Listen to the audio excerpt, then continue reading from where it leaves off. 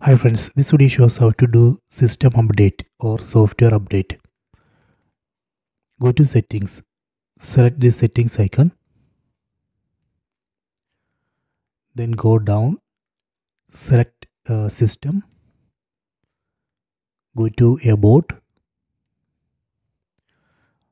go to system update. Now it's checking for update. See, it shows one update.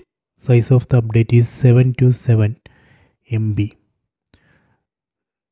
This update includes bug fixes and performance improvements. So we have to select this download button, then press OK button on the remote. So that way we can download and install this update.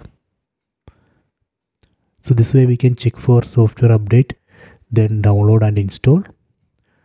I hope you have enjoyed this video. Please subscribe my channel. Please like and share the video.